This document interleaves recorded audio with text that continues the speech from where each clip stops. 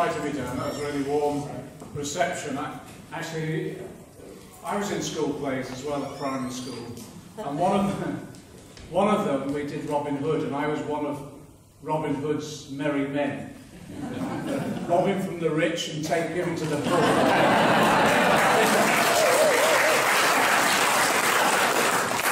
Things don't change. All right, I'm going to talk for about 10 minutes or so, and I said to Fran, if I go on for too long, just cut me down to length. So we'll have a Q&A session proper. Let me just explain where we're at the moment and the job that we've all got to do in the coming months. I'm a natural pessimist on these things. I've been working on the basis that the Tories will cling on to office for as long as they possibly can, and they're good at that. They're good at that. But they're not in power.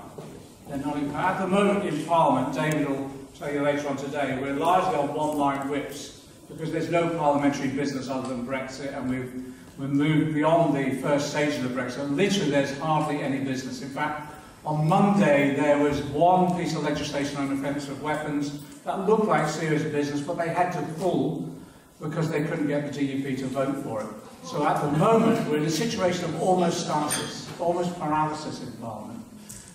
And it's interesting, and the reason for that paralysis is because Theresa May can't be sure of getting anything through her own cabinet, certainly can't be sure of getting stuff through her own party on the through the back benches. And then, of course, as on Monday, the DUP exercised a veto over all parliamentary business. I've been in Parliament 21 years. We've never seen anything like this before. And literally, they're beginning to fall apart. But up until now, I've literally been pessimistic and think they're going to go the full period because of the nature of the Tories themselves, but also because of the way in which the new legislation prevents the opportunities for changing a government. But for the first time now, I'm beginning to think they may well fall apart. And the reason for that is because the Tories begin to hate each other more than they hate us. And everywhere you go in Parliament, in every dark corner, there's a group of Tories plotting against one another. It reminds me of the old Labour Party. How it was. So it could happen. It could happen. We could have a general election and anything could trigger it, but certainly the disputes over Brexit could trigger it as well. So we've got to be prepared. So the exercise we're going through at the moment in terms of what's happening in Parliament is that from the Parliamentary Labour Party now, and through the shadow cabinet, we're taking every element, we're using the last year's manifesto as the foundation of the development of the new manifesto. We're looking at every policy within that manifesto, we're asking the individual shadow cabinet teams to prepare implementation manuals for each one of those policies. My team are then doing the detailed costings again, upgrading the costings from the grey book that we published alongside the manifesto last year. And then we're moving to the stage of draft legislation and trying to get as much on the shelf as we possibly can. And that's the old manifesto, but then looking at how we radicalise that with new ideas, and we go through the same exercise of developing policy implementation manual, costings, funding source, draft legislation, wherever is necessary. And we're now moving towards a further debate around, therefore, what will go into the first Green Speech and what will go into the first budget. Before the last election, we were ready to go. We were meeting with the civil servants, and on the first budget, we had met with the Treasury, the HMRC, and we were ready with the first budget to go after the election in May. We were ready to have the first budget by July, then the first finance bill by October. Now we're planning on that same sort of time scale at the moment. So getting our ideas together and making sure that everything's ready to hit the deck running when we go into government. And I'm confident that we will go to government. This isn't arrogance. I'm just saying at the moment I'm confident we are. And the reason I'm confident is this, is that if you remember before the last general election we were 24 points behind, and I said then that I believe that we could win, that we would draw level, certainly in the campaign itself, and then go beyond. Everyone thought I was on drugs, but actually we drew level, and we were on 38.2% of the vote. And I think if the election had gone on, campaign had gone another couple of weeks, we would be in government at the moment. And it was that sort of timescale that we needed. And the reason that we got that level of support was the biggest surge in political support for any political party since the Attlee government was elected. And it was because of the manifesto itself. I think it rang true for addressing the issues in people's everyday lives. And in addition to that, we were able to ensure that by at least some semblance of balanced coverage in the broadcast media required by law, people actually saw the real Jeremy Corbyn, the honest, principled, courageous individual that he is. And that took us to 38 points. And we were told then that that was peak Corbyn and that we would start falling back. We've consolidated that base, and the opinion polls now are anything between 38 points and 44 points, and that's been consistent throughout the last year now. We're accused by some of our opponents of saying, well, we should be miles in advance. Well, actually, Brexit has hung over everything at the moment. And I think once we near some elements of Brexit decisions maybe, and we get back on the domestic agenda, that's when we'll be able to get a surge. And certainly during a general election period, we think we can pick up the 4 or 5 additional points that we need to take us into government. And that's just trying to look at it as objectively as I possibly can. Well, why am I confident about that? It is, you know, it's like Clinton said, Clinton's people, it is the economy, stupid. It overrides everything at the moment. And the experience of the economy for most people at the moment is one of uncertainty, insecurity, and tragically for many people, absolute deprivation as well. And I think we're on the cusp of something really significant. And it's the cusp of the breakdown of neoliberal hegemony. You know, that concept of hegemony, I like quoting Gramsci, it upsets the Daily Mail so much. That concept of hegemony, an idea that actually so dominates, it transforms your language and thinking about how you address the world. I think we're on the edge of the breakdown of the hegemony of neoliberalism after the last 40 years, which dominated political economic thinking and political economic practice as well. And it's because the real world is intruding and people no longer accept the theory of neoliberalism. The theory of neoliberalism is straightforward, you know it as well as I do. It's basically trickle-down economics.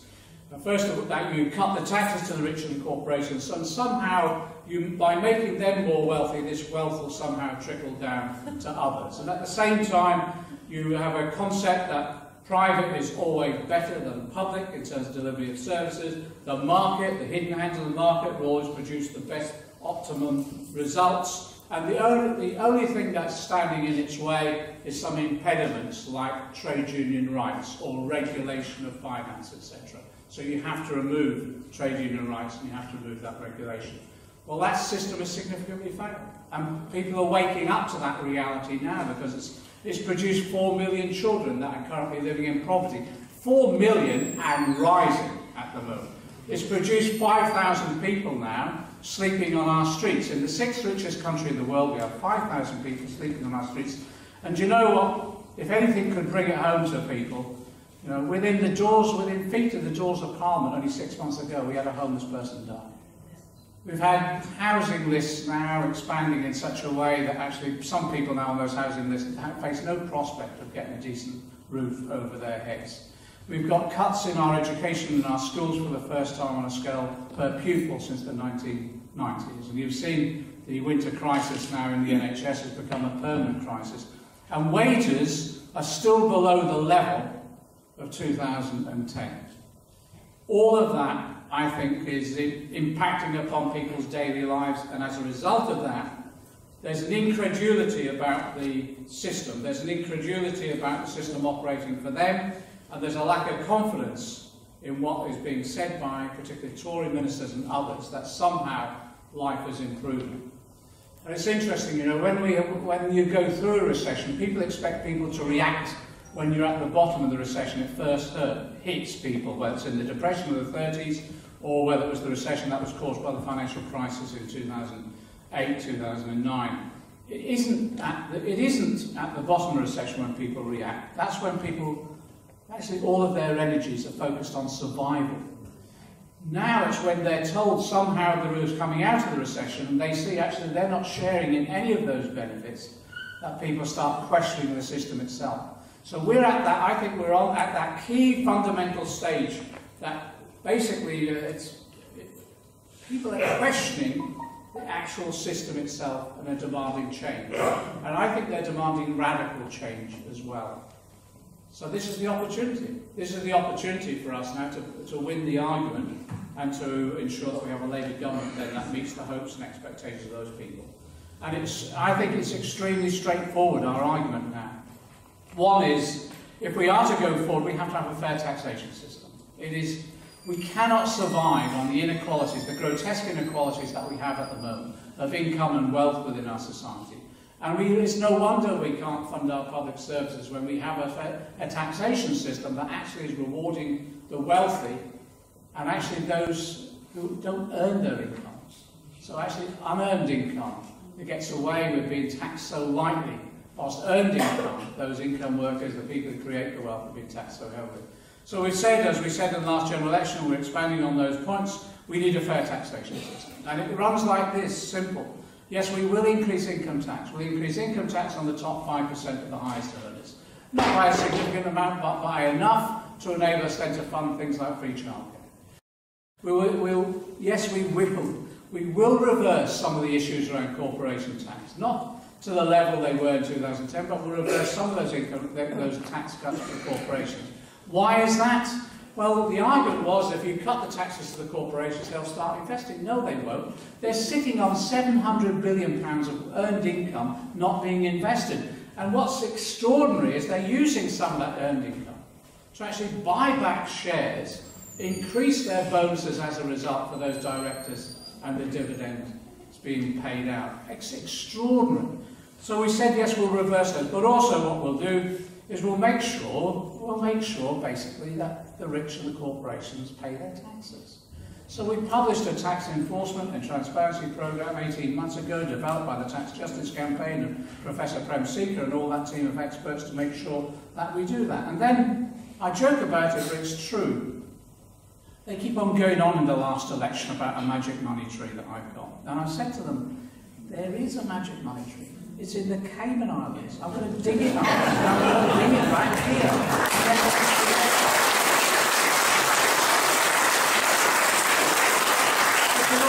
If you look at the other elements of a fair taxation system, we've said very, very clearly as well, we will introduce the financial transaction tax. Some of the people here, we've been campaigning for years for a Tobin tax. Civil society organisations we've been campaigning for it. All it means is closing down some of the loopholes around stamp duty and the stamp duty taxes on derivatives and others to make sure that actually the city begins to pay its way a bit more in terms of the long-term investment within our country itself.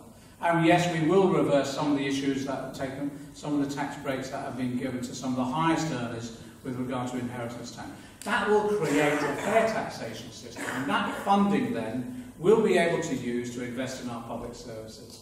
It is as simple as that. And you know, if you look across Europe and elsewhere, if you look at what has happened in past history within this country, none of this is untoward, none of it is rocket science, none of it is actually forcing anyone to penny or anything like that. It's just a fair taxation system. And where will that money go? It will go to the development of a national education service, so that we want the NHS, we want the NES, the National Education Service, to operate like the NHS. So education free from cradle to grave for whenever people need it. And that means making sure we bring it to free childcare, making sure we develop the Sure Start centres, the children's centres all over again, ending the cuts to primary and secondary. And yes, when our kids have done everything asked of them, stayed on at school, got their results, got their A-levels, and they want to go into higher education or training or FE, they're not burdened by debt. So yes, we will scrap tuition fees and get them ready.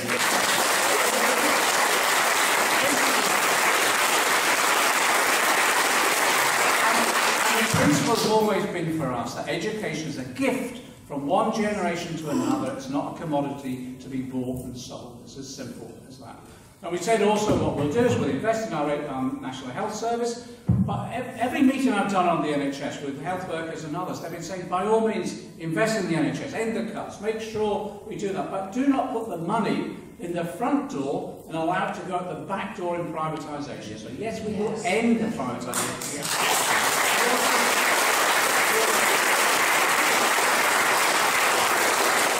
Also, we'll address the issue of the private finance initiatives. I praise the Labour government for what they did in terms of education, the investment in the NHS, etc. But I actually think private finance initiatives was a cul-de-sac, it was a blind alley that we went down. We need to come out of that now. And that means making sure we take the PFIs back into public ownership, and in that way we're able to manage them effectively and we're not drawn into this scale of privatisation that's gone on.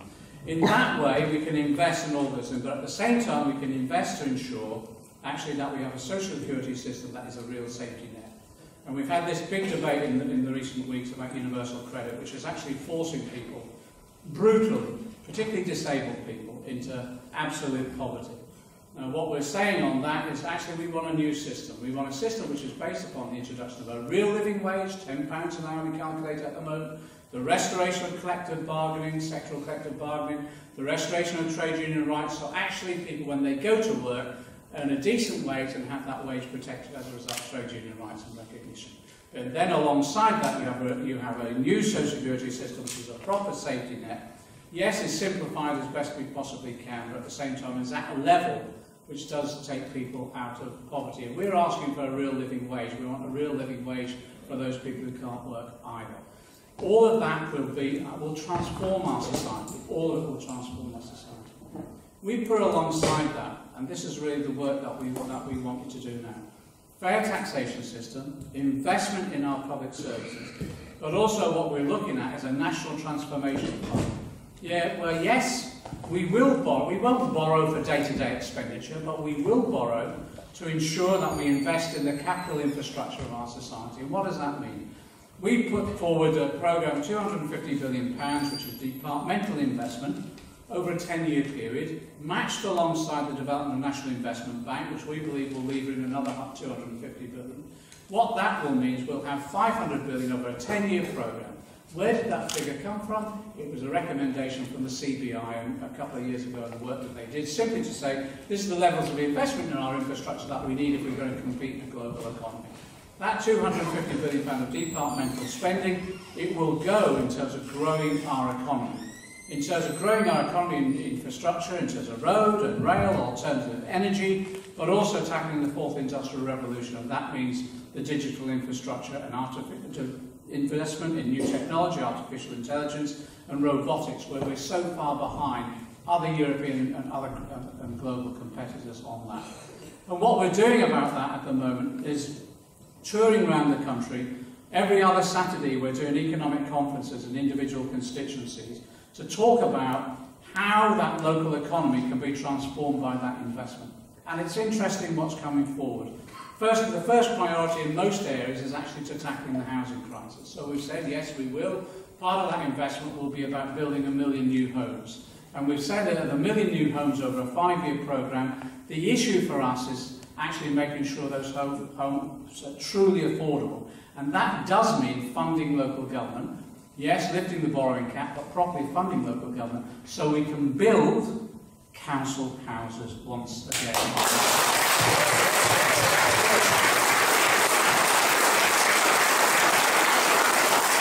If we can do that and at the same time give the opportunities for local authorities as well to look at the rent controls in particular areas wherever they think is sufficient, we'll be able to, we think, be able to lift up some of the burden of housing costs off people over a period of time and provide them with a decent living as well, a decent roof over their heads. But alongside that, what we want people to be doing in the local constituencies now is working up their local economic plans in terms of where should that investment go. Should it be on education and training, and where should that be? What organisations are fit for purpose to do that? What infrastructure development should happen? Is it about the digital infrastructure and architecture within a particular area? Is it about rail? Is it about alternative energy sources and alternative energy programs that can be developed in a particular area? In that way, we will grow the economy, but we'll grow the economy on the basis of developing an economy, yes, which is, first of all, prosperous, but also sustainable both economically and environmentally. But this is the difference between us and Tories, and always will be. It's where that prosperity is shared by everybody. That's socialist practice. It means basically that when we invest, yes, it is about growing the economy, but it's growing in a sustainable way, particularly about tackling climate change. But all this will come to naught unless that prosperity is shared across our society and we tackle the inequalities that you'll be talking about later in the discussions today. Finally, let me just say this, because I'm going too long, which is, immediately we have to address the issue of Brexit. Now, as a party, we campaigned to remain. We lost the referendum on that basis, so we respect the referendum result. But that doesn't mean to say we allow our country to be hurtled into a situation which undermines our economy and undermines the ability of people to have a decent living in this country as well. So we've been arguing consistently now that we need a government that can negotiate a deal in which we have a close and collaborative relationship with our European partners, that we develop ideas about how we develop that economy, not on the neoliberal dominance that has dominated Europe overall, including our own country, but one in which we grow a prosperous economy, tackling climate change and at the same time tackling the grotesque inequalities that exist both in our country and across Europe.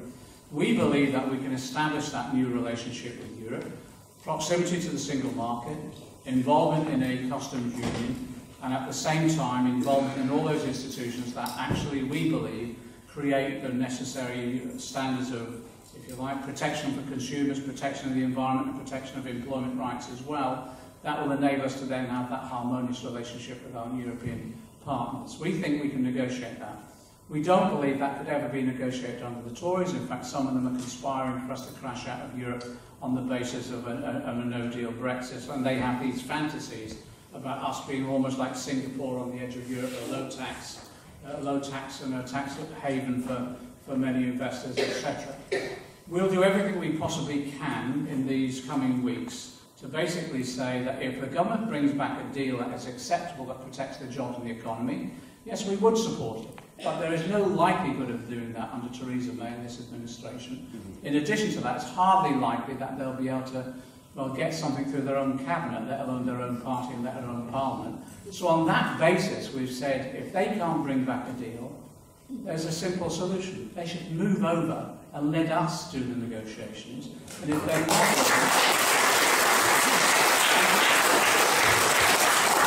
if they're not willing to do that, we should have a general election. And in that way, people can choose the team and they can address the issue itself.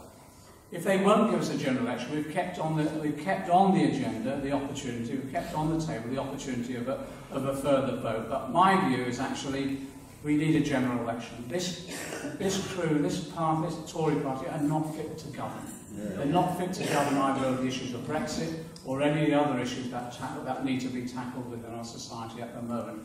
And the sooner they go, the better. And as Jeremy said at the conference, and we've said time and time again, if they want a general election, just bring it on. Bring it on as rapidly as possible. Let's get out there, because it isn't just about changing the government, it's also about changing individual MPs. We can't tolerate a Tory MP in Gloucester any longer. What we need is someone who's a local...